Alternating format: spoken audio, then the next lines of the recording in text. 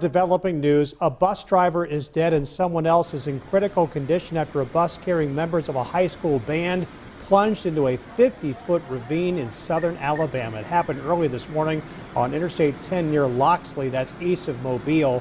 5 others are in serious condition.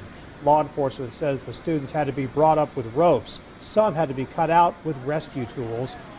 And of course, the bus went down a ravine carrying students from Channelview High School back to Houston, Texas after a trip to Disney World in Florida.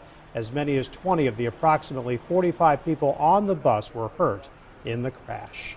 Happening now.